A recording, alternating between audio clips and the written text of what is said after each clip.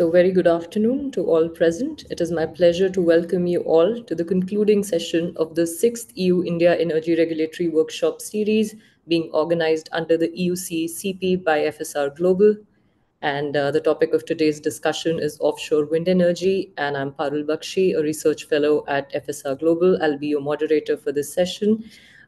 Without further ado, I welcome Shweta Ravi Kumar, Executive Director, to please give her welcome address. Over to you, Shweta. Thanks, Parul. Very good afternoon and good morning to friends and colleagues from Europe. It's really a pleasure for us to have this particular episode because it's a completion of 6 cycles of the EU-India Regulatory Workshop series, where we have had the chance to go into certain topics deeper and deeper over the years. And I think it's a very unique series because we just didn't take a topic one off and try to discuss it and forget about it, but rather as a community, we have been discussing and trying to see how we can connect the dots between the different topics. And some of the engagements have also resulted in us having a research report that came out, and some of the discussions have led to other bigger initiatives, such as the Smart Grid Observatory. So today is the last of the 6-part series within the 6th cycle. Too many sixes, but just bear with me. And we're very happy to bring you a slightly unique topic for the last session, which is on offshore wind, a topic that's discussed extensively in the European energy corridors. But India is also gearing up to investigate and roll out this as another alternative clean energy energy production into the energy mix for India, and is looking to explore how we can tap into the potential that India has. And not just that, a lot of other neighboring countries with coastlines are also interested in trying to understand how offshore wind can work in this side of the world. So we're happy to bring to you this topic today, and we have a stellar set of speakers here. Parul will quickly introduce you to each of them. We invite all of the discussants and all of the participants to make sure that you drop your questions in the chat box, and we'll pick it up towards the end of the session, when the speakers will also be available to answer some of them. So this is definitely not the last of the different series that we'll have with the EU delegation to India. We'll continue this, but up until the next time, this is the last in this cycle. But with that, I'll give the floor to Johanna, who's our counterpart from the European side, who would like to also say a few words. Yes, good afternoon, everyone. And first of all, a big thanks to the Florence School of Regulation for organizing this 6th edition of the EU-India Regulatory Workshop series, as you just mentioned, Sweta, which has become a strong symbol of cooperation between India and the EU in the past years. So it is a great pleasure for me to take part in the workshop on offshore wind today, as we are actually at a very interesting moment in our EU-India cooperation, because we are currently drafting the EU-India Strategic Roadmap 2030, which will lay the ground for our strategic cooperation in the 5 coming years.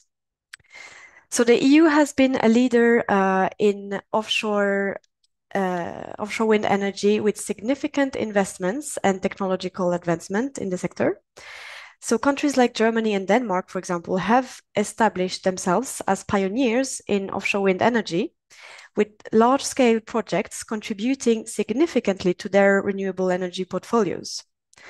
The EU has set ambitious targets to increase its offshore wind capacity, aiming to reach 300 gigawatt by 2050. The deployment of offshore wind energy is therefore at the core of delivering the European Green Deal, which is our main strategy. And a lot of initiatives have been introduced in the past couple of years, like, for example, the European Wind Power Action Plan. So what is interesting is that we can already witness that the expansion of wind energy and the wind industry across the EU has created quality jobs and enhanced our energy security. In EU and India, India's commitment to clean energy transition is becoming more and more tangible, as you know. So India has, of course, also set very ambitious targets for renewable energy generation capacity. and has implemented new markets design regulations and network planning strategies, both domestically and also internationally. This makes India's strategy one of the world's largest energy transition programs. And the most prominent example is India's national offshore wind energy policy, as you are all aware of, I guess, which constitutes the first major step taken to harness this potential. It has recently identified several offshore wind sites along the coastlines of Gujarat and Tamil Nadu, and is working towards developing offshore wind projects to meet its renewable energy targets in collaboration with its Center of Excellency on Offshore Wind, supported by Denmark. But I guess we will hear more about that later on. And by partnering with the EU on offshore wind projects, India aims to tap into its vast coastline and abundant wind resources to diversify its energy mix and reduce its carbon footprint. So this collaboration is very important to us, and it's a win-win proposition offering both economic and environmental benefits for both regions. The EU Trade and Technology Council that was recently established takes stock of the existing cooperation in this sector with a view to prepare a dialogue on resilience of supply chains, for example.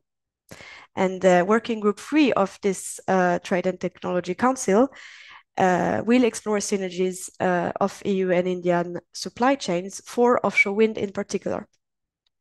So the EU-India Clean Energy and Climate Partnership that was agreed by our European and Indian leaders at the 2016 summit promotes policy and regulatory approaches, business solutions and cooperation, as well as research and green technology in order to enable, both in India and in the EU, the required energy transition. And the third phase of this program will start in March next year and will essentially focus on offshore wind, but also green hydrogen. And it is this partnership that has been conducting the EU-India regulatory workshop series, including the one today, in collaboration with FSR for the past 6 years. This ongoing series of events aims to facilitate discussions on various topics related to clean energy transition. And I hope that today we will be able to identify even more synergies to work together on offshore wind. So together, the EU and India are embarking on ambitious offshore wind initiatives, ranging from research and development to capacity building and project implementation. By leveraging each other's strength and expertise, we are not only driving down the costs of offshore wind, but also unlocking new opportunities for sustainable development and green growth. So thank you once again to FSR for organizing this important workshop. And I am very much looking forward to hearing the speakers' insights, but also, of course, the audience's reactions. Thank you. Thank you. Thank you so much, Johanna. I think you've perfectly summarized and set the stage for the rationale behind not only the series, but the topic of the day. So you've made my life very easy. So thank you so much. And as Johanna mentioned, we look forward not just to the engagement from the speakers, to all the participants. Thank you for joining us. And please feel free to put in your questions in the chat box during the session, or also we have a specific segment where we will be taking up question and answers, so you can actively participate during that time as well. So without further ado, we're very fortunate to have representation from MNRE itself today, and I invite our first speaker for the day, Mr. Lalit Bora, who's Joint Secretary, Ministry of New and Renewable Energy, Government of India. So over to you, sir. Thank you, Parul and Sweta, for sending the invitation, and thank you FSR Global for organizing this event in association with the India-EU Strategic Cooperation. Uh, I I think, am I audible? Yes, sir. Okay. So India has been started its wind energy journey in the somewhere around 1990.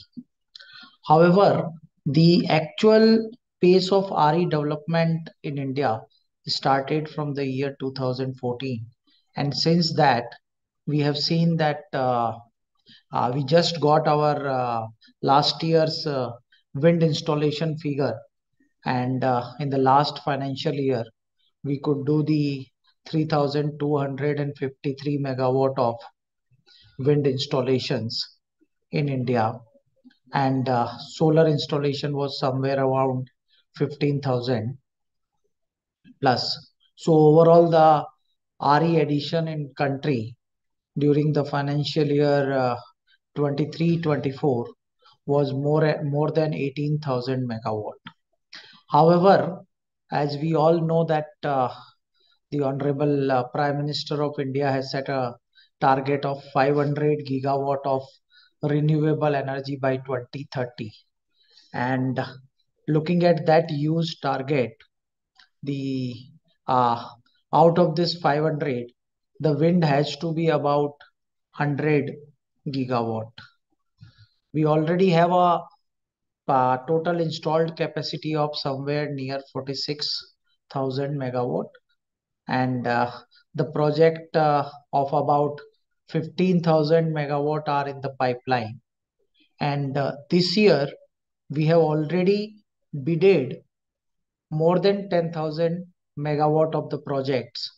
So those projects will come in next 2 to 3 years, and we have set a trajectory where we will be doing minimum 10 gigawatt of wind, which may be either in the form of the hybrid project or the RTC project, or we have come out with the load following RE bids also.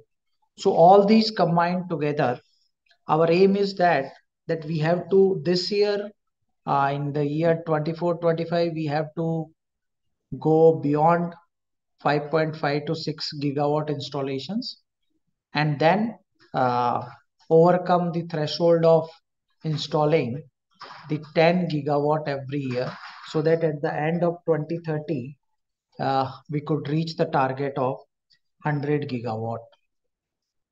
Now in this, the offshore wind has a very important role, because with more and more RE coming up and the variabilities which are associated with the wind and solar, it becomes very essential that we go for the offshore wind, where the variability factor reduces to the large extent. And to work on that, the India has got the first bid issued. So as we know, you can see from the slide which I have shown, we have a huge coastline.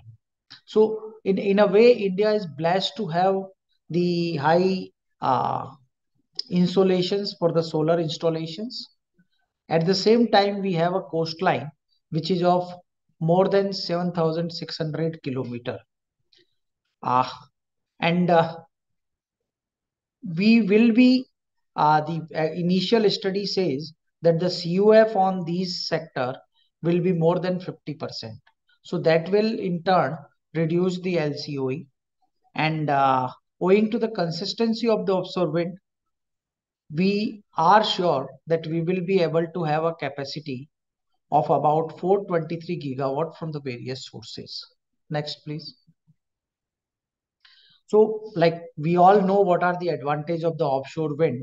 It has a high adequacy and the reliability, lower storage requirement, lower generation reserves, a lower balancing reserves, reduced power from the exchange, and the high employment potential compared to any other RE sources. So this becomes essential because you see the grid managers are always averse to more and more RE entering into the grid, and therefore they when we discuss with them with the advantage of the offshore wind, then they seems to be quite positive and interested in having more of the offshore wind into the system. Next, please. And the scale of offshore wind is very high, because the 1 gigawatt will require about 250 to 400 square kilometer. The hub height has to be 150 plus. Then the weight of nacelles and this thing will vary from 400 to 750 ton. Then distance from offshore wind, it can go up to 165 kilometer. However, for the initial projects which we are going to get commissioned in India, we are not moving further off, because to ensure that the cost does not escalate and the confidence of the developers come to the system. It has a huge rotor diameter. The weight of offshore assembly is very high. Depth is about 57 meter and other factor. Next, please. However, the most interesting part is that the global trend of the LCOE is showing a downward trend, and India is one place where we have one of the lowest per capita consumption of the electricity. And in order to complete our SDG 7 goal, we have to ensure that the electricity is available to each and everyone. And for that matters, it becomes very essential that we get electricity, and we get electricity at a lower price. So the reducing trend of the LCOE is a welcome sign, and therefore in last few years we have started speeding up our process for starting the first offshore project in India. Next, please. If you look at the various activities done, we started with the offshore wind energy policy in 2015. Then we did the LiDAR equipment for the wind resource assessment. We got the 2-year reports in 2019. 2022, we came with the strategy paper. And in the strategy paper was again revised in the 2023. But after that, now we have come out with the offshore wind lease rules, which has been notified by the Ministry of External Affairs. And in the month of February, we came out with the first bid for leasing of the offshore wind site for 4,000 megawatt. And the Honorable Finance Minister has already announced in her budget speech that the VGF for the initial offshore wind project will be provided. And we are quite optimistic that by the month of September, we should be in a position to bid out the 500 megawatt of offshore wind projects with VGF, that is viability gap funding from government for the state of Gujarat. And the study for the data collection for the state of Tamil Nadu is going on, and we expect that by next year end or in the start of in the April 2025, we should be able to release the bid for Tamil Nadu VGF as well. Next, please. So if we look at the policy has been made to serve the industry and reduce their burden. So it specifies that the entire EEZ, that is exclusive economic zone of India, from the coast will be available for the offshore wind development. The MNRE will be the nodal ministry, and the NIWE, which is the National Institute of Wind Energy, will act as a nodal agency, as well as the single window clearance for obtaining the clearances from the various ministries, and identify all the essential elements that need to be considered for the development of the offshore wind projects. Next, please. If I come to the strategy paper, the strategy paper has clearly spelled out the 3 models. The model A is where I have said that the initial data and survey will be done by the NIWE, which is a technical institute for the wind energy in India. And those data will be shared with the prospective developer. And here the government will assure the offtake, and we will provide the viability gap funding so that the prices matches with the prices of the discoms. In this model, we plan to have about 500 megawatt of the coast of Gujarat and 500 of the coast of Tamil Nadu. In model B, for which the bid has already been out, the developer will have the exclusive access to the seabed block to carry out their studies, and then later on they can develop their plant there, and project under this model will be allowed to sell power through the open access route. Let me be clear here that the Indian market is growing at the rate of 8 to 10% electricity market, and the demand in the exchange is very high, and every summer and winter we are touching the higher peak. So the demand of electricity is increasing, and therefore we perceive that the market will be giving the higher returns. When it comes to the Model C will be where the developer can come on its own. He can choose the seabed, he can do the study, and later on it will be bidded, and the developer who has done the study will have the first light of refusals. Next, please. At the same time, the grid connectivity part also, a lot of progress has been done. The initial grid for the 5 gigawatts in Gujarat and 5 gigawatts in the Tamil Nadu, till the offshore pooling station will be provided by the government, and the developer will have to just get the things connected at the offshore substation, from offshore substation to the onshore pooling station, and subsequent integration into the national grid will be done by the Ministry of Power. That will be the PGCIL and the CTUs. Next, please. We have come out with the trajectory as well, and based on this trajectory, we have already issued the bid for under the auction capacity under Model V for 4 gigawatt. As you all know that we are going through the election process in India, and during that time the code of conduct and other things just kick in.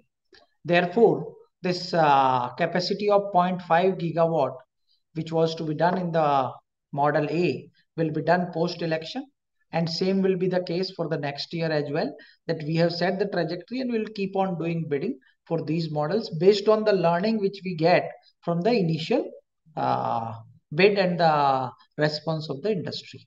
However, we have made that it will be a total 37 gigawatt will be bidded by the year 29-30. Next, please. As you can see that we have demarcated the 5 zones in the Gujarat, that is zone A, B, C, D and E, and in all probability there is a blue mark within the zone B that will also be available to us once it's being given to for some other purpose. Once that is clear, then that can be given to us. So this is the zone which we have demarcated for the offshore wind development in the Gujarat state. Next, please. And out of these zones, one zone has been taken off, which will be auctioned through the VGF support. And the project site which we are envisaging is 500 megawatt plus at this place. The NIWE has done all the study that include the geophysical, geotechnical study. All those data will be shared with the developer so that he can save time and the resources to get these things done. Next, please.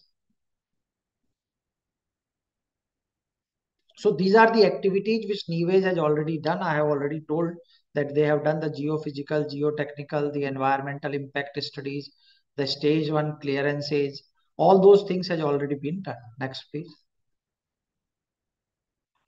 When it comes to the coast of Gujarat, Tamil Nadu, in Tamil Nadu, the potential is much higher. And here we have demarcated the 8 zones in the Gulf of Mannar of the coast of Tamil Nadu.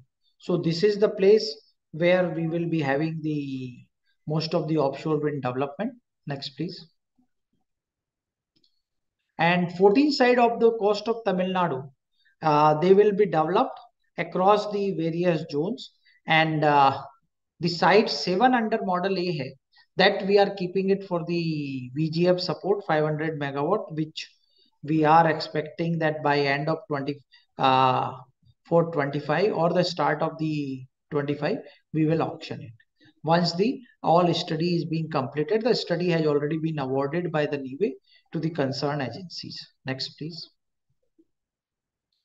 Apart from that, we do understand that all these projects will need a development of the port, and therefore we have identified two ports. However, these two ports are tentative ports.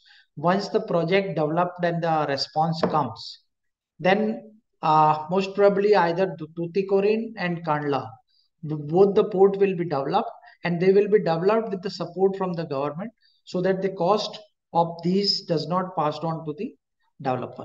But we are looking for the development of these ports not only for the installations of offshore wind in India, but we are looking it as a place where the export to various offshore wind sites in world, and especially in the nearby area where like even our neighbors Sri Lanka and Bangladesh, they have announced that they will be entering into the offshore wind area, so we can export to those areas as well. Next, please. This is some tentative calculations which we have done, and this has been done, most of this research has been done with the support from the BA Denmark, and we are really thankful to them that the Center of Excellence is being run here in the ministry with their support.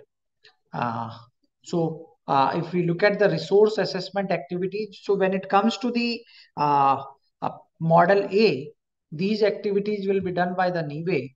Then there is a cost of wind turbine, which we are expecting that once the market develops in India and the production starts in India, then these prices will further go down. Then the transmission infrastructure, this infrastructure, part of that is now being done by the PGCIL, so this cost will also go down. Then the installation, commissioning cost, and the total capex. So we are expecting that with these things, the capex cost will go down to about 16 crore or so when it comes to the installations of the projects where the transmission is being provided and the study is being done by the NIBE. Next, please. Yeah, so that's all from my side, and it is really good, and I look forward to listening from the other speaker. Thank you. Thank you. Thank you so much, Mr. Gora. I think you raised some very important points, not just on the importance of the offshore wind and the potential that India has, but a specific point that you raised on the potential that is there for the region to kind of come together. We already discussed seabed. So, kind of bringing in offshore wind into that would be an interesting point, which I hope we can take up during the Q&A as well. Without further ado, I think Mr. Gora also spoke about the state of Gujarat, and the potential and the demarcated zones. And our next speaker, has experience of working in the state, and maybe Mr. Rajendra Kharul, who's the managing partner and CEO of Climate Hub India. I invite you, sir, and I hope you would also shed some light on your experience in the state. Thank you. Yeah, thanks, Varun. Am I audible? Yes, sir. Yeah, can I share my screen? Please do. Yes.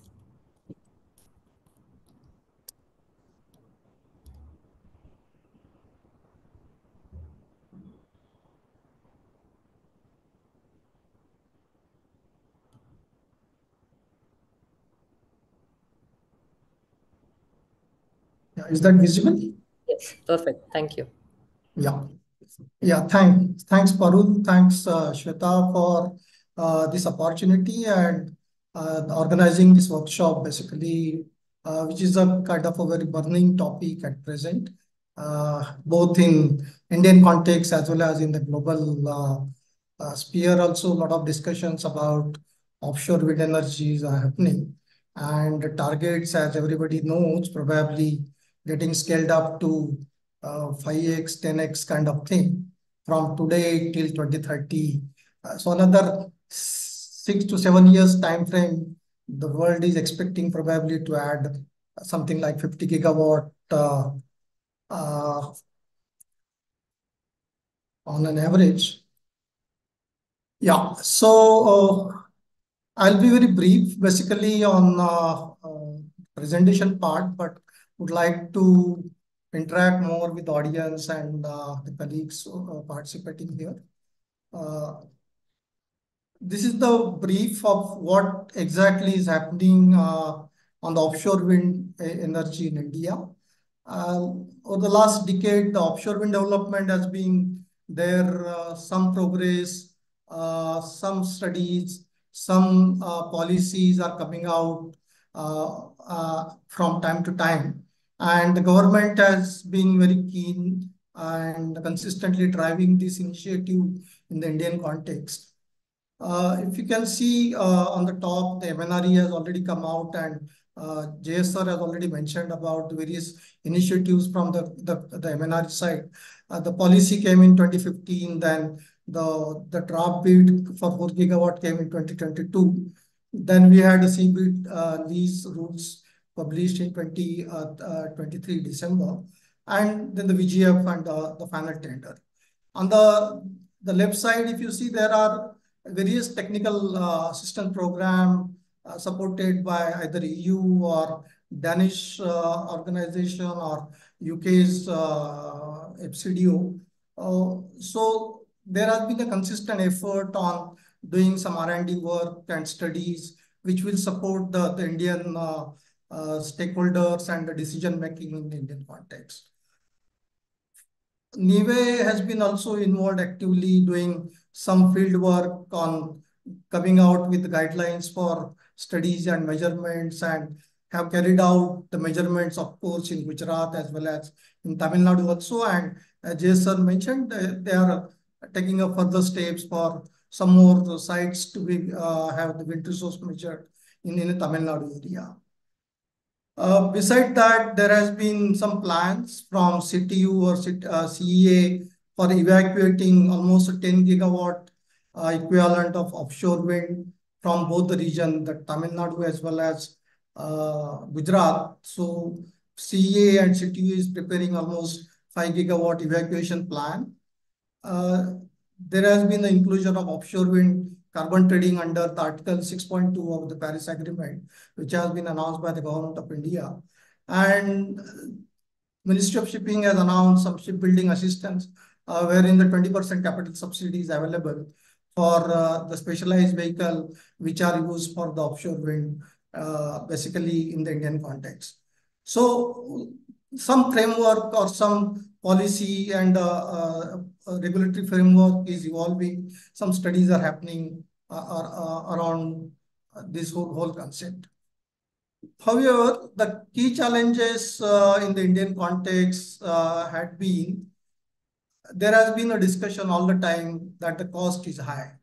JS sir has shown the cost of per megawatt cost is about 21 plus crore, and plus additional cost may be there. So the costs in the Indian context, which are estimated by various support programs, are in the range of 21, 22 crores kind of per megawatt. We don't have any proven experience as of now in the Indian context in terms of what exactly going to be the cost, delivered cost per se. So naturally, the tariffs are going to be much higher than the expected one. And some of the studies which are done earlier, either the wind studies or some other studies. I had been part of the wind study, which has identified these zones basically, and the program was supported by European Union.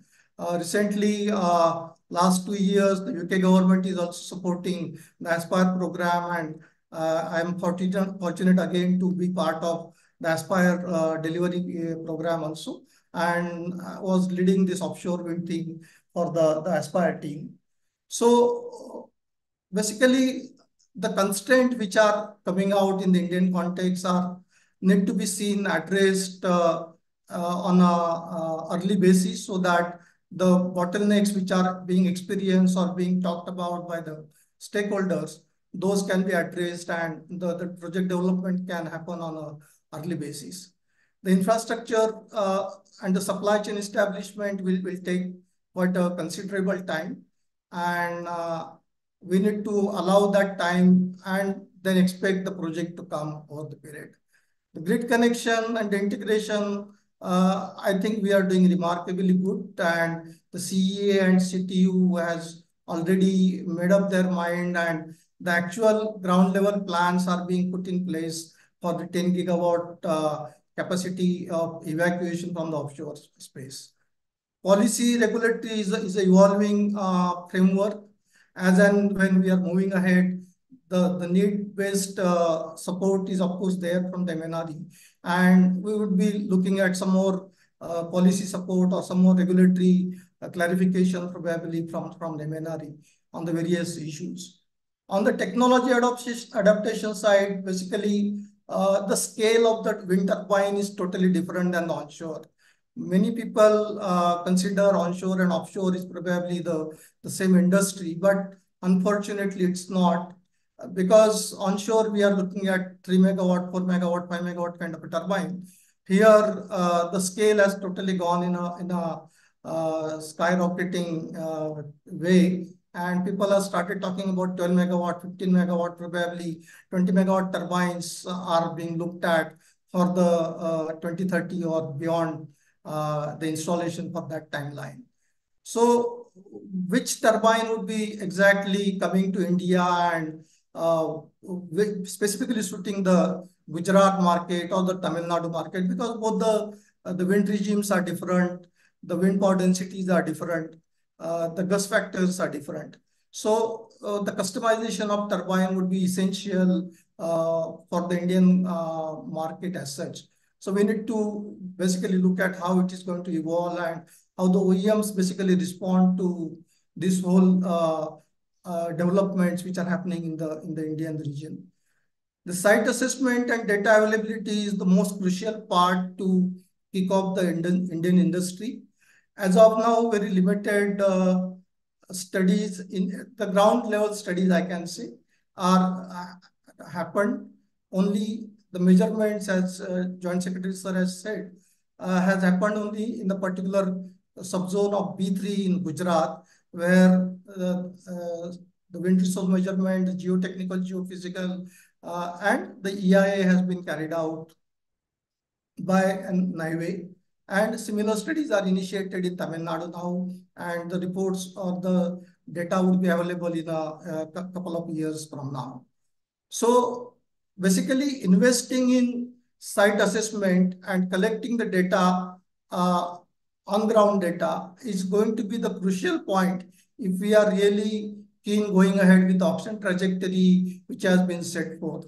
So irrespective of what I can say, the model, whether it's model A, B, C, if we can have a mechanism where the resource assessment or some other studies are carried out through a common mechanism, and that data could be made available to the potential developer, irrespective of which model they are developing, and there could be a cost recovery mechanism also if it's so required. So we pursue probably the site assessment, and the surveys and studies could be a major bottleneck, which will be a time consuming in terms of the implementation timelines which we are looking at, and we need to address a few issues around that. The skilled manpower or development of skills is going to be the key challenge.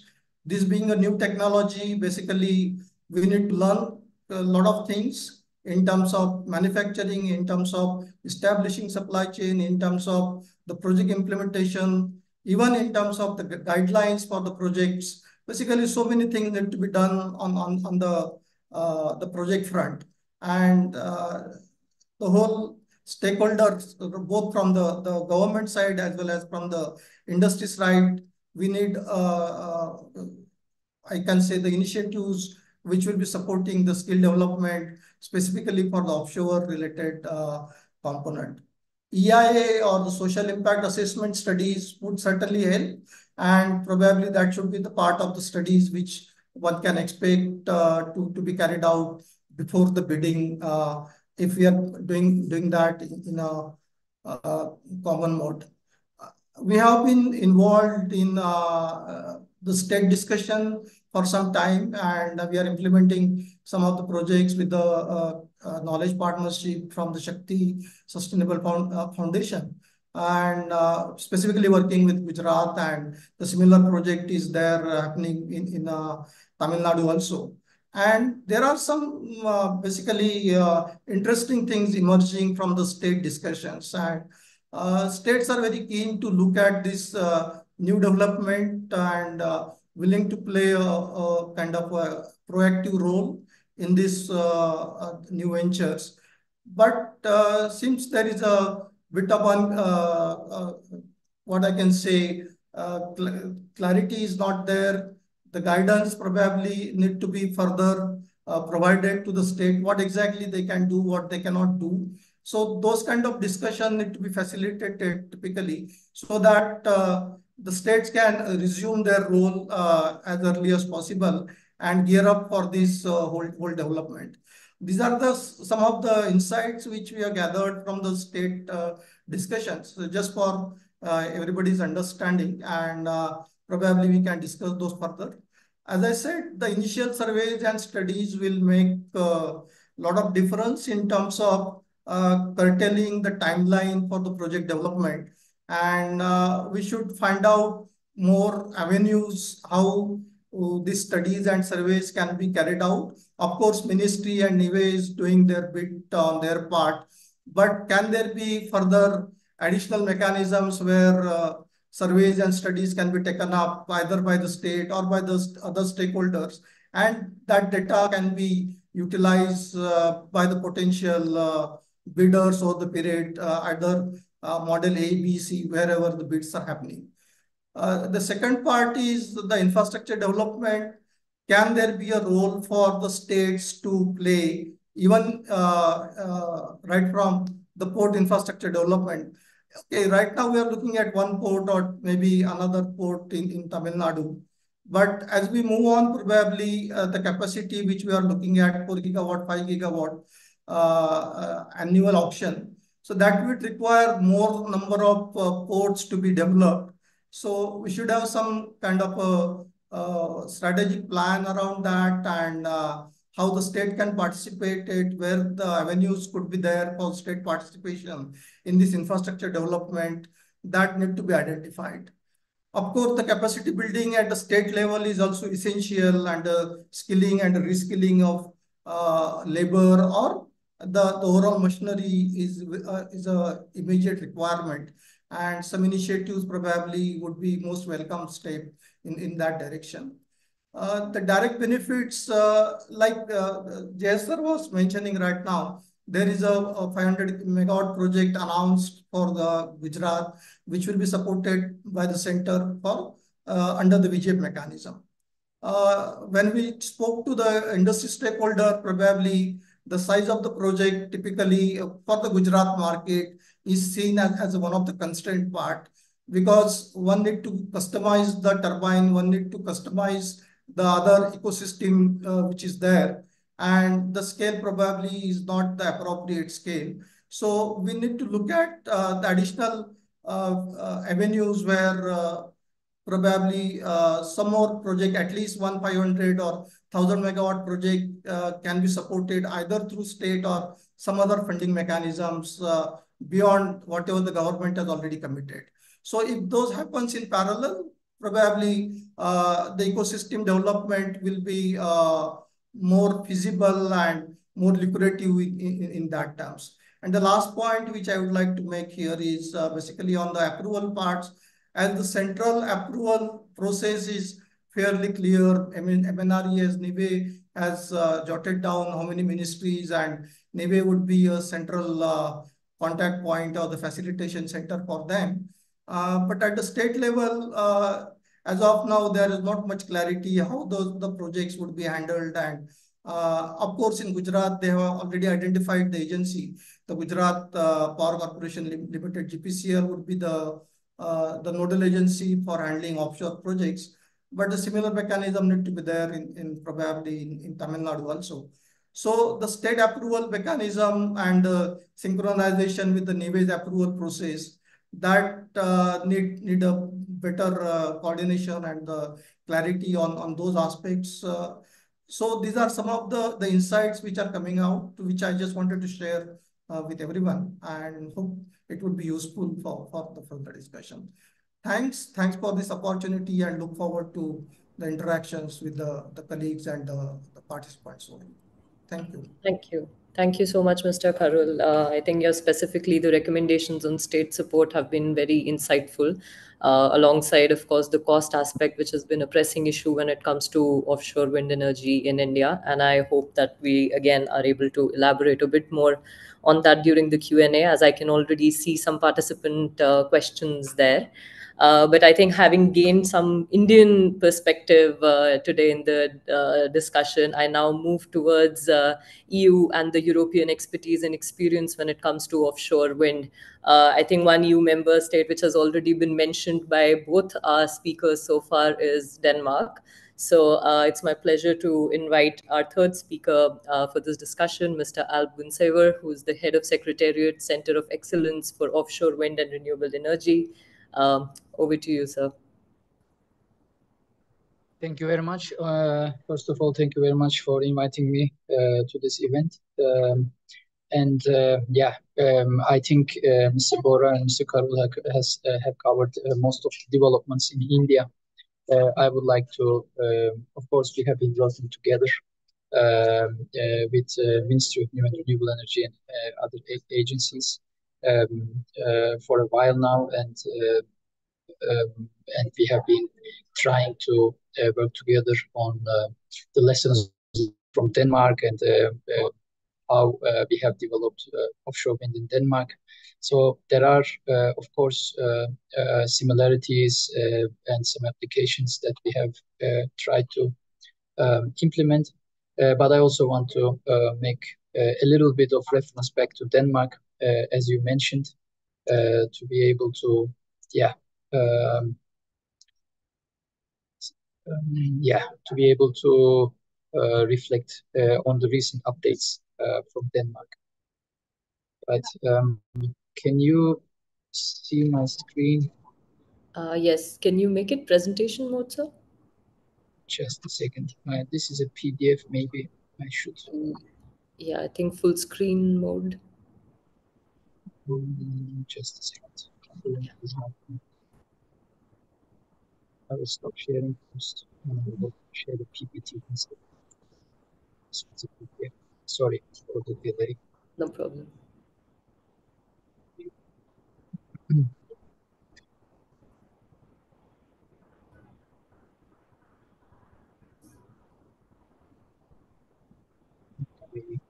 Now,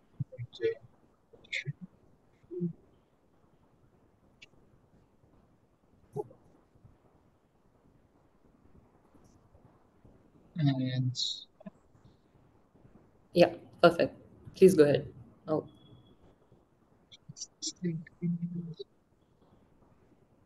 Yeah, I hope you can see my screen now. Center of Excellence is right now I'm working as the head of secretariat at the Center of Excellence for Offshore Wind and Renewable Energy in the Ministry of New and Renewable Energy in building in Delhi. This is a joint initiative between Danish Energy Agency and the Indian Ministry. So that's why I am kind of representing both in the middle. I would like to start with a little bit of Danish case for the renewable status. Of course, Denmark, the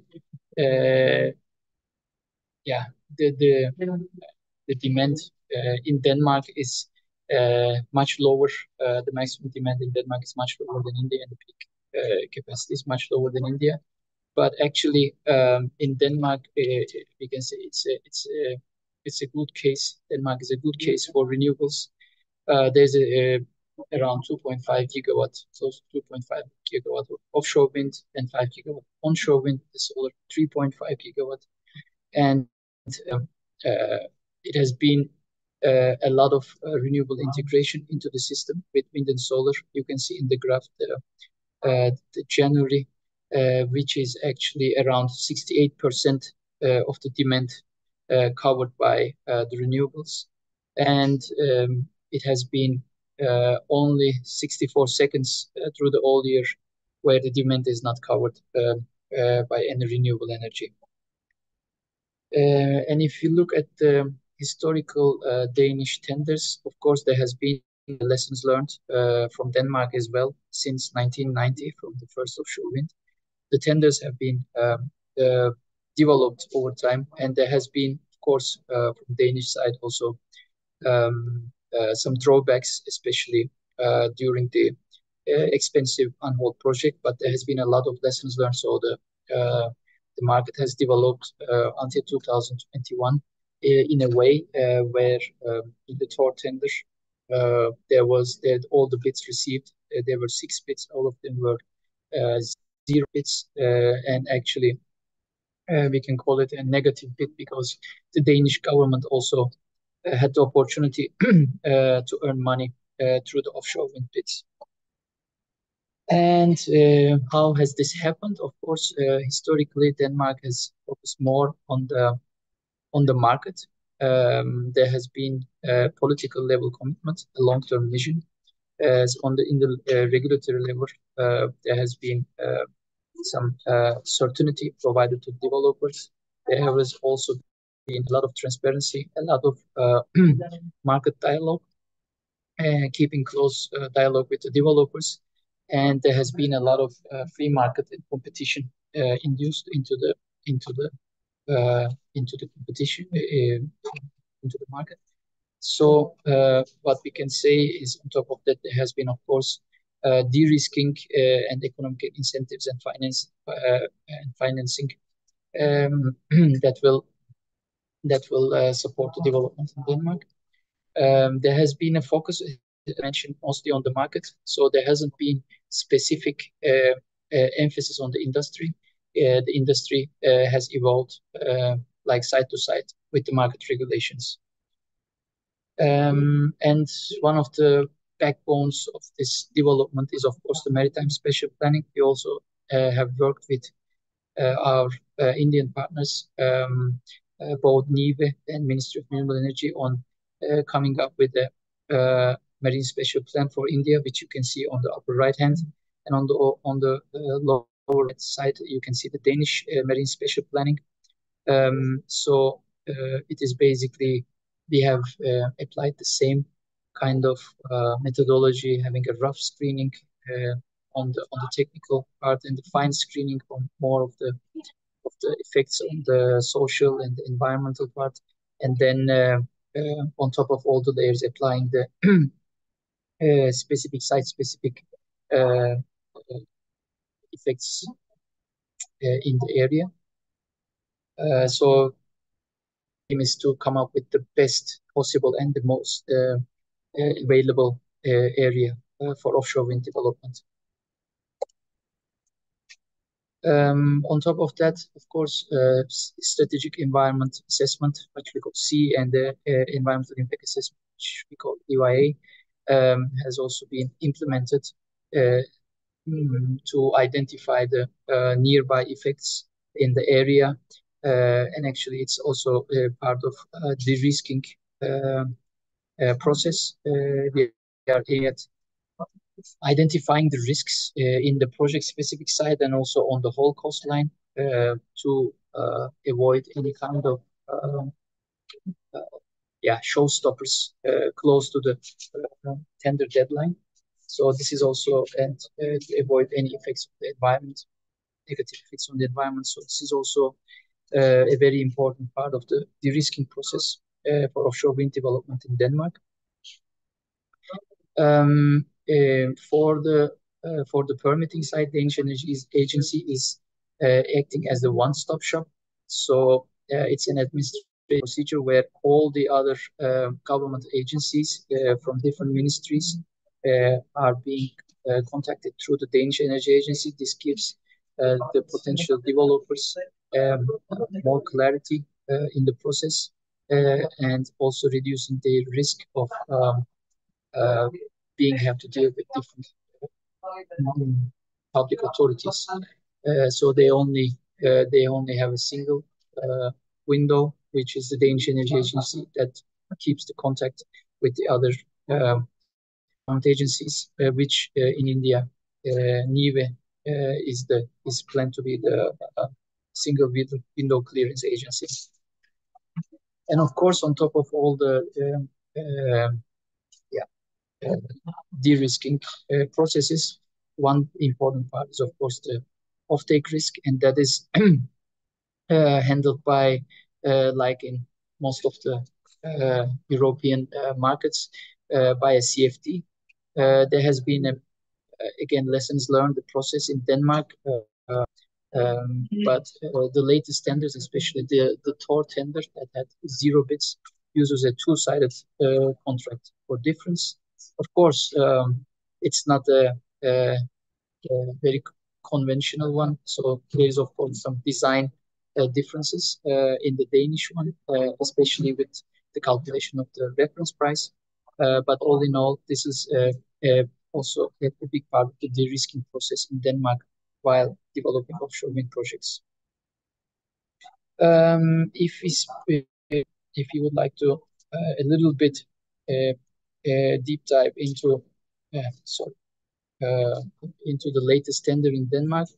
First of all, it's the Tor tender. The area has been identified: offshore substation, export cable, a nearshore substation to be built by the developer, and the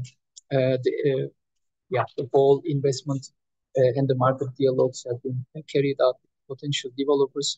So when the tender starts, actually the developers have a very clear view of how the tender is going to be. The wind speeds are going to be measured by Danish Energy Agency, the geophysical site investigations, environmental impact assessments. All of them are cleared out. The responsibilities are divided between the developer and Danish Energy Agency. So in a way, when the tender has been floated, the developer has a very clear picture of what kind of risk they carry and what kind of risk is carried by the government side. This is just to illustrate the timeline in Denmark from the decision, from the political decision to the full production. Even in a mature market, it takes around 8 to 9 years. So we of course the idea is to shorten the timelines, to improve the permitting processes. But even in a mature market, from the decision-making time to the execution or commissioning time, you should expect something similar to 7 or 8 years. In Tor, the key features of the design was to focus on cost effectiveness. So price was one of the main points, and to reduce the risk and build on time. Of course, international competition is key. So there's no local requirements. The idea is to the best developers in the world, and to use all the tools I explained previously, de-risking tools, to reduce the cost of offshore wind, of the project specifically. After the Tor project, of course, there are some future plans, and these are also very new. And for example, a 9 gigawatts of development is planned for the tender. It's called the Hesselhoor tender, and in this tender, a new feature of this tender is that the state will require 20% ownership of each project, and there will be no subsidies, and minimum requirements on environmental impacts assessments are going to be introduced. So after reaching to a level of almost risk-free market, the Danish government is also concentrating on other aspects that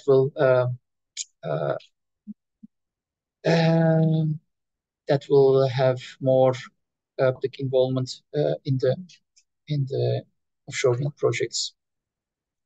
And in order to summarize these points, we can say that now there is not a pre-qualification requirements, but there's a minimum requirement. There are minimum requirements that are introduced in this tender, such as the verified environment product declarations of main components, verified life cycle analysis of process construction, recyclable plates, and environmental data collection and social responsibility.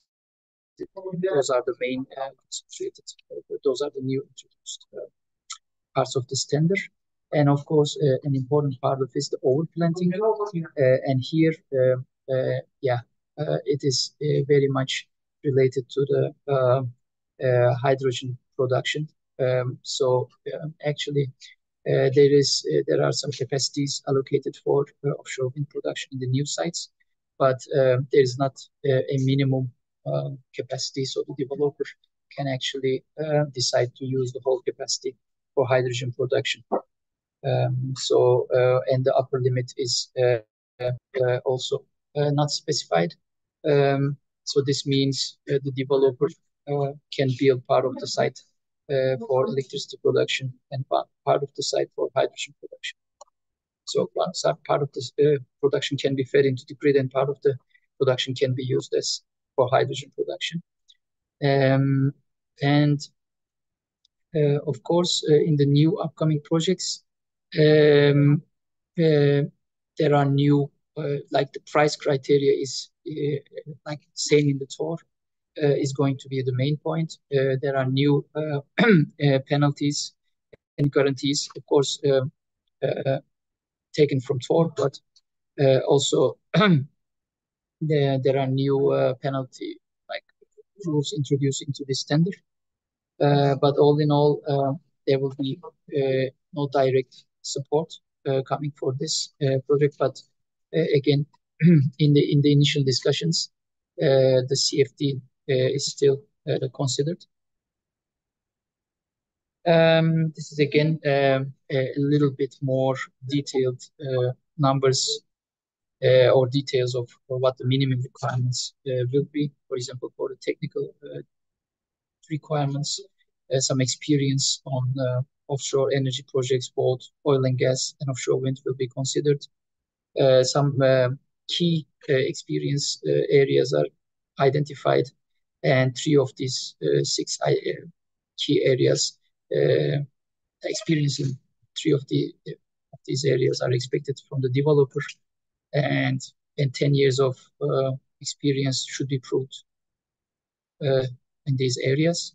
Of course, there are financial requirements as well, but also, as I mentioned, there are some differences in the penalties for delays or in the deficit performance by the developer. And the Danish Energy Agency will be again the government agency that will be responsible for the running of these tenders. It's again a big team, a big organization, and a very complex organization. Actually, I'm part of the global cooperation in this organization, and just wanted to give an example of the tender team. There are analysis teams for basically working on the economics of the projects. There's the environmental team working around 10 people for this strategic environmental assessment, and around again 7 people for environmental impact assessment of a specific project. There is the permitting team, another tender team, and legal team are also supporting the offshore wind projects from the Danish Energy Agency side. So in total, we can talk about 60 people just for deployment offshore in Denmark for single projects. And this is again, Danish Energy Agency is part of a big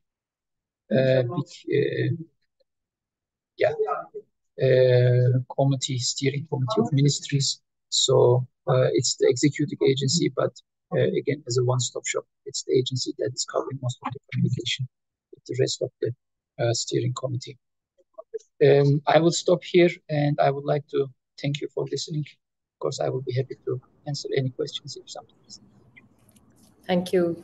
Thank you so much, Mr. Gunsaver. I think some very informative points on the Danish project tendering conditions, and I hope that during Q&A, our speakers as well as Indian participants would like to react to some of the information that you've shared with us. However, as of now, without further ado, I invite our last speaker for this session. We have with us Mr. Thor Peterson, who's the Vice President for Wind Power at NIRAS. Over to you, Mr. Peterson. Thank you very much, and thank you to FSR for inviting me to speak here at this interesting forum. I'm happy to be here both personally, but of course also on behalf of NIAS, now realizing that the, let's say, green energy transition focusing on offshore wind is also coming to India. So you can say many things, good things have already been mentioned here by my, what is it called, presenters before me. So I'll try not to resonate too much, but all of the things I brought have already been mentioned. Anyhow, I have 15 years in offshore wind and have been part of 50 offshore wind farm projects all over the world, not in India yet, but hopefully to come. NIAS is working with some of the large Indian EPCI contractors in other parts of the world for offshore wind. So I'll just share my screen, and then I will continue in 1 second.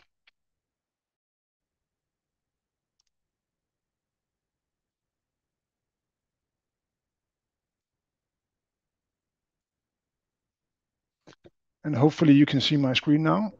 Yes. So thank you also to Johanna for making the presentation and introduction to the ambitious goals for offshore wind in Europe. 300 gigawatt by 2050 is not unrealizable, but it's definitely a target that requires a lot of focus for all the countries that have relevant sites for offshore wind. Alb already mentioned also the ambitions here in Denmark, where we have installed 2.7 gigawatt and 1 gigawatt with Thor offshore wind farm being developed at the moment.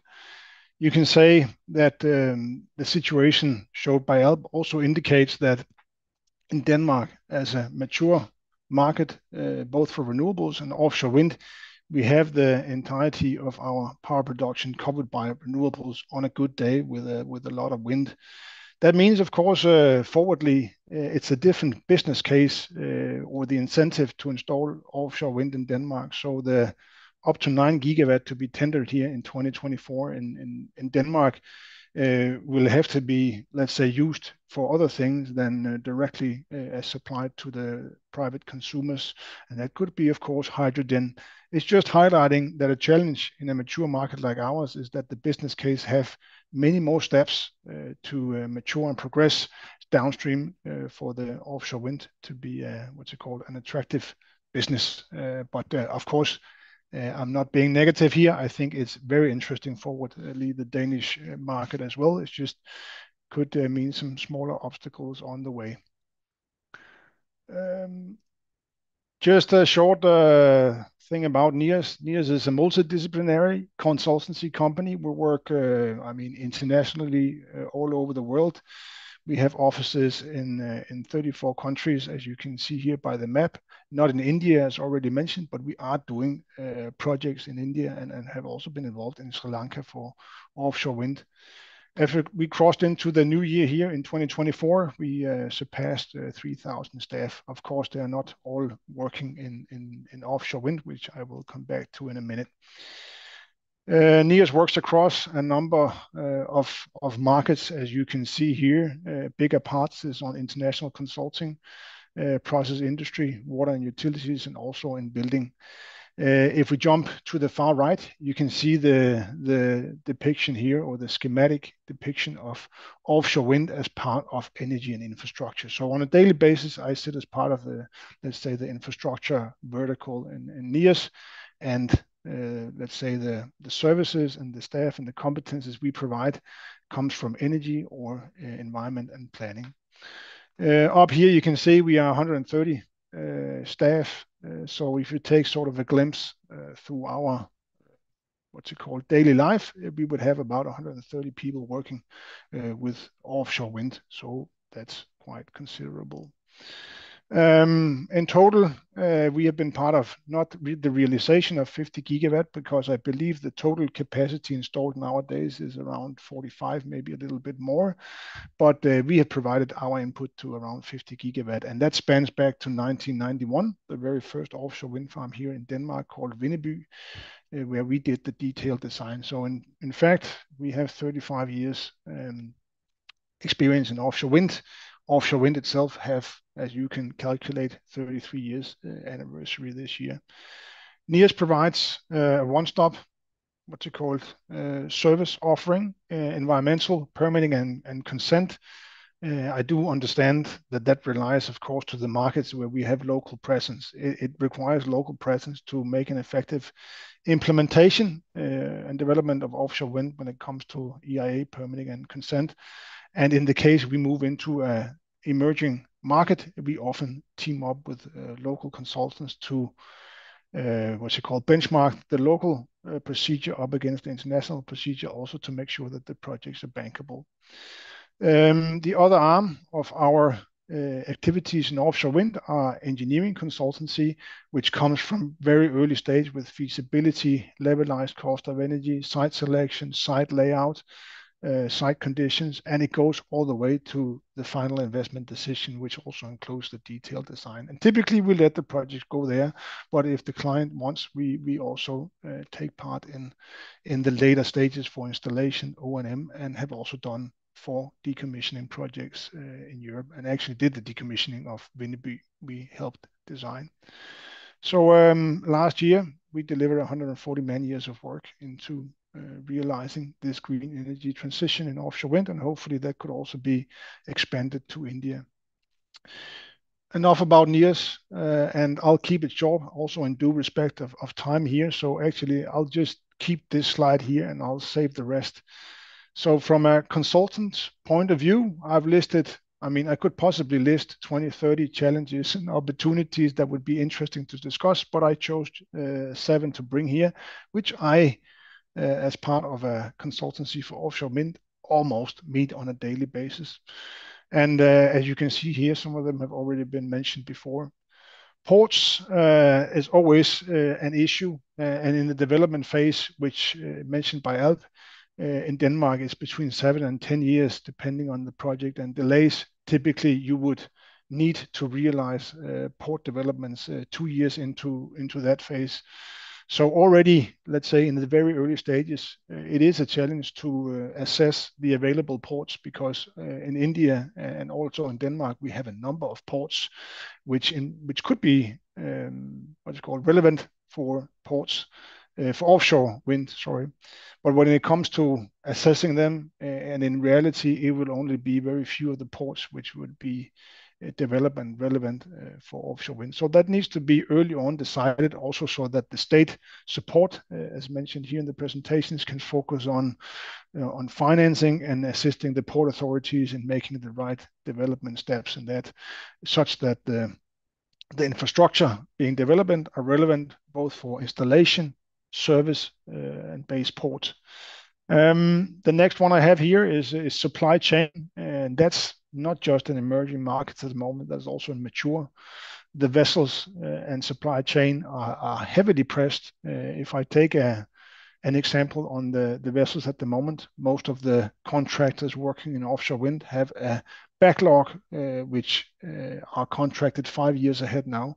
And that obviously entails a challenge when you are standing in a project of, what could it be in India, 5 to 10 years to develop offshore wind. You already need to make the contracts halfway through the development process. Further to that, if I take a jump here, you can say, while India is a very interesting and ambitious market, of course, there are also other markets around the world which are moving very fast ahead. And they are also mature markets, you can say, where the financials and the business case and all that has been set up before. And developers and also the supply chain and the vessels may be attracted to stay in this market or may not. That needs to be carefully considered, such that the relevant installation, service, and O&M vessels are available to the Indian market. One choice could, of course, be to develop new vessels or local vessels in India. Also mentioned previously, grid is usually quite a big area to focus on in the early stages. The unclear grid connection and the infrastructure needed to develop it needs to be considered early on. Typically, that's done through a grid assessment, which we also do all over the world. That would include onshore connection points, talks with the transmission system operator and also the distribution system operator. Other aspects challenging is, of course, balancing the grid and achieving some kind of sector coupling. Offshore wind is not a continuous and constant delivery of power. Everyone knows that. It delivers power when the wind is blowing. So the balancing of the grid needs to be considered such that at least the average or the lowest supply can be as high as possible for the financial setup of the offshore wind. I've written here also financing across territories and borders. It sounds very abrupt. It's not. It's more to say that in many countries, it needs to be approved from government or authorities that foreign investment can come in and take part in the offshore wind. And when a typical setup between an international developer and a local developer to develop an offshore wind farm, that needs to be in place, of course, for the financial backing to come into play. I can also say here that the last 2-3 years in offshore wind, if you take it on a global perspective, have really shown the industry that the increasing costs together with inflation has put a high pressure on offshore wind. The big Danish developer Ørsted have withdrawn with themselves from projects in US.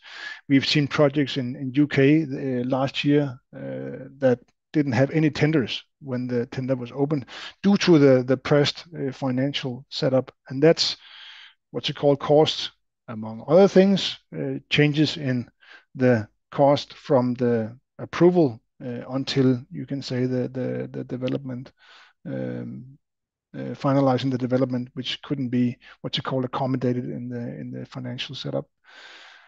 Other markets, competition and focus, I think we just touched upon it. But of course, as Johanna said, 300 gigawatt ambition in Europe means, of course, it's a growing industry. There's a lot of players, but there's also really not enough resources and competences to realize this. So we need to be better at sharing the knowledge and also sharing the will to come and assist and develop in emerging markets. And the will is there, don't worry. We would be happy to come to India and work. Permit consent, the EIA, I think Alp already mentioned a lot of that. Of course, there is a high need to do risk management for all of the showstoppers in the permitting and consent phase. I don't think I will go into that. That has already been mentioned. And the last thing I have here is the political ambitions. Governments have a certain period to implement their politics and regulations.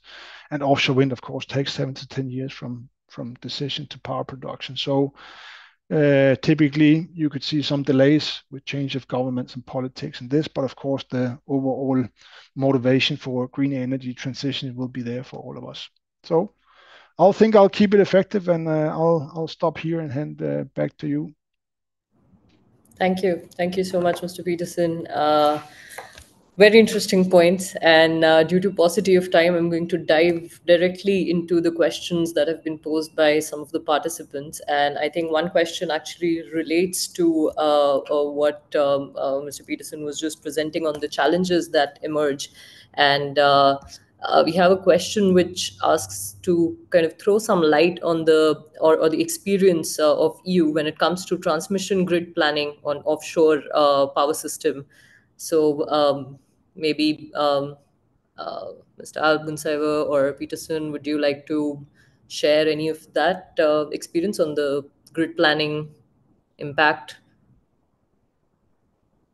Well, I would like to hand this over to Alb, if possible, as the representative for the Danish Energy Agency. Sure. Yes, thank you. Yes, I can try to explain it from like from the public side how it is done. So there has been also some developments through the offshore wind project, like historical development of offshore wind projects in Denmark. So previously, the offshore wind developers were responsible for the turbines and the array cables up to the offshore substation. And Danish Energy Agency was responsible for delegating this grid planning or the power evacuation planning to Energinet. So it is the Danish TSO. So Danish TSO Energinet was responsible for planning and building, not themselves, maybe to a third party, of the offshore substation, export cable, onshore substation, and the onshore grid. Of course, this cost was kind of laid out in the market dialogue and communicated to the developers. So the cost was borne by the developers. So the developers already knew in advance how much they would pay for the power evacuation infrastructure. But Energinet basically was mandated by the Danish Energy Agency to design and build the offshore infrastructure. Of course, over time, as the market develops, as the prices go down, of course, the responsibility is more given to the developer. For example, in the Thor project, the offshore substation design and building is given to the developer. The ownership of that area is given to the developer. And the idea behind was that the experienced developers with their portfolio and with their know-how actually can find a much better solution, a much cheaper solution for offshore substation. And the new tenders will be also more the export cable will be also given to the responsibility of the developer. And future plans, maybe the onshore part will be more given to the developer. So it's more it's less and less regulated and more given to the market over time as the market matures. But these steps need to be taken really at good time, not without any like with the maturation steps over time, because price is very important. The idea is to always keep the price, but at the same time develop a market that is efficient. So that is how I can try to explain without into electrical details, but I can say the responsibilities are mostly energy. Thank you. So I think we also have two related questions on this. The first one is that is there any spillage of offshore wind generation on account of high grid frequency? And also if there has been any study done for grid balancing of offshore wind generation in India. So any of the speakers, if they would like to respond to this? Alp, maybe you'd like to take the... I mean, it is so I personally am not the one working on the grid balancing, but the Danish Energy Agency team is also working with other public authorities, government agencies in India. For example, we have also an expert seconded to Grid India, so old name Prosoko. So they have been working on this, not specifically on offshore wind, but on balancing issues of onshore wind and solar on specific states. So from our side, I can say no, not yet, but we are going hand in hand on these programs. So I'm working on the offshore program, but of course with the offshore, like the intermittent power introduced into the grid, we will also tackle these problems of how they are handled. But I can say the good thing about offshore wind is that it has a more smoother profile compared to solar and wind. So of course, this is an area that needs to be covered, but at the same time, as Mr. Bora mentioned in his presentation, it brings less issues compared to other renewable energy resources. I'll just add here Sure. that if we look at the Indian grid system, so the India is uniquely placed to have a one grid for the entire country, and our grid is already having a total renewable of about 185 gigawatt, and out of which the variable renewable which is going into the grid is about 130 gigawatt. And by 2030, we already come out with a plan where we are going to have the expansion of everything. And by 2030, we are going to have about 500 gigawatt of the renewable, out of which more than 400 gigawatt will be the variable RE. So in that, the addition of about 30 gigawatt of offshore wind will not have much of the challenge, because offshore wind is much more smoother and much more easily integrated into the system.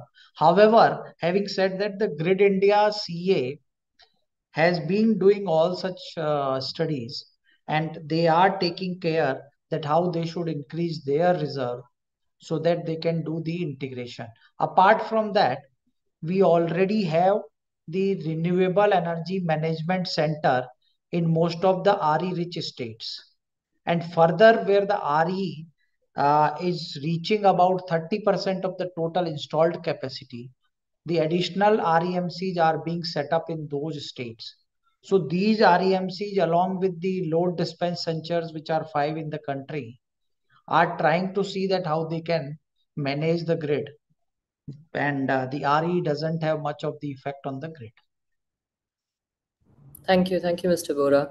I think we also have multiple questions on the costing aspect, as expected. What I'm going to do is try to club these questions, put them forward, and due to paucity of time, I'll ask each of the speakers to react and maybe also add their concluding remarks as they comment on the question. So one of the question is that it's great to see reducing trend of LCOE of OSUW projects globally, but is it based on CCFD component, that is carbon contracts for difference? And if so, then actual LCOE is more than what is being projected. Another question is that what may be the CUF of the offshore wind at the coast of Gujarat and Tamil Nadu? Again, more specific questions on the LCOE of India. And also we have one question which states that while generally the capital cost of offshore will be higher than inland site, whether there's any assessment that has been done to say what would be the extent of this cost differential, and also the additional environmental impact due to it being offshore. So I will restrict myself here. There are other multiple related questions, but I think we'll just go by the order of speakers. So I request you to react to the question and also add a line of concluding remark, if I may. Mr. Bora. Yeah. So when it comes to the CUF in the coast of Gujarat, as per our study, it is coming somewhere around 40 CUF is coming. And when it comes to the coast of Tamil Nadu, as of now, because Tamil Nadu, the field study has not been done. So whatever study has been done based on the satellite data, it gives the CUF of 47%. And we are expecting that with the ground data coming up, it will be touching somewhere around 49 to 50. That will be the CUF. When it comes to the LCOE, so like we have done our own calculations based on these CUFs and profiles, and we have found that the cost somewhere in Gujarat, based on the data which were available about 1.5 years back, was coming to about 7 rupees. And when it comes to in the Tamil Nadu, then it was coming to about 5.2 rupees per unit. However, if we add the cost of the multipliers, RE multiplier, so which already the Ministry of Power has more or less approved, and it will be notified soon by the CRC, as I have seen one of the question was about the carbon multiplier as well. So if that is being done, then the cost will further go down. And I think ALP can add more to this because he is the one who has been associated with all these calculations. Thank you. Thank you so much, Mr. Bora. Mr. Karul? Mr. Alp, would you like to go first? I can try. I think, this, as Mr. Bora mentioned, these studies these numbers are coming from 1.5 years ago. So with the supply chain developments, although we are seeing that the costs are coming down in mature markets, we can easily see the increases, or as Mr. Peterson mentioned, some non-participants in some of the tenders in UK, US, and some companies actually canceling their projects. So supply chain effects have been really supply chain effects had really impact on the project development recently. And we should expect a similar impact on the numbers that we calculated 1.5 years ago.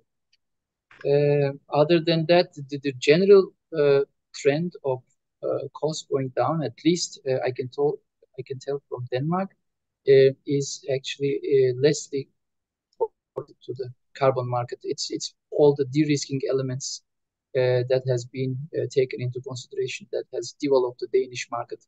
So in that sense, that is what also we would like to achieve in India with using all the tools, and of course in Europe also market using the exchange market or markets had a big impact on the final cost, especially on de-risking the final cost of offshore. So those are the things I can say. Hopefully we will see the same developments in India, because I think personally, but a lot of my colleagues also think it is better to have as precise cost of electricity, the real-time cost of electricity as much as possible is beneficial in terms of planning, in terms of investments, and in terms of de-risking more effectively, rather than going on very long contracts, which is also necessary in complementing the market. Thank you. Thank you so much. Yeah, Mr. Karul. Yeah, thanks. I had a different perspective on the LCOE and the cost estimates, basically. Most of the time, this is seen as the cost of the LCOE as on date. But one need to remember that whatever the cost estimates are there, that is for the future, when the project is going to get commissioned, maybe after 6, 7 years, 10 years from now. So the LCOE need to be taken in that sense, and the numbers are based on today's estimates. Probably the realization of those numbers of LCOE would be at a later date of maybe a couple of years down the line. Having said that, there was a question on CFD also. In the matured market like UK or maybe some other European markets, the subsidies are more or less now going to zero, or there have been incidences where negative subsidies are also quoted. So the markets, as the market gets matured, the scales get right. Probably there won't be any subsidy requirement or support requirement from the government side. Since India is the maturing or is just a beginning on this particular aspect, couple of projects, couple of capacities, at a few gigawatts of capacities initially will very much require the subsidy support, or maybe there is some indirect support in terms of RECs and some other incentives, maybe in terms of custom benefits and other things, which will drive down the LCOE in the Indian market. So we need to customize our cost model, our LCOE modeling in the Indian context, and then see how these numbers get reflected in the Indian context as such. But given globally the numbers are in the range of 6-7 cents per unit or per kilowatt hour, the Indian LCOE probably would be slightly higher compared to that. But that will be for the initial projects. But over the period, we can also expect the similar numbers as the market matures probably will be close to or less than at least 10 cents per kilowatt hour. Thank you. Thank you so much. Thanks for this. Thank you. Mr. Thor Peterson, any concluding remarks, reactions?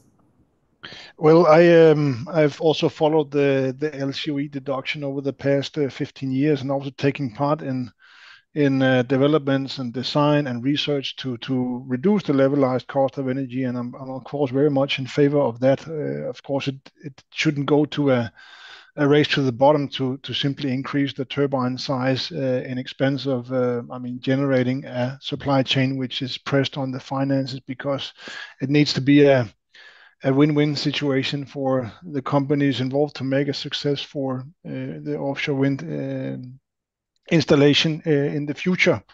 I guess most of the offshore wind farms in Europe are zero subsidy bids at the moment. They are fully commercial. Of course, considerations to move some of the packages, maybe the export cable package, to the TSO when the project finance is pressed, has been done previously. But I think just in my view, at least in mature markets, the LCOE doesn't need to go further down at the moment. We are where we need to be. So thank you for the invitation to join. Thank you so much. And I wish we could have continued the discussion. Looking at the Q&A box, there's a lot more, which basically shows, what an important topic offshore wind is for India as well as for EU. And I hope, even though this is our concluding session for this cycle, but the discussions and the cooperation carries through. Before we bid goodbye, I would like for us to maybe take a picture. Amrita, can we have a virtual image for us? No. I would request everyone to just look into the camera for a minute. Yeah. Okay.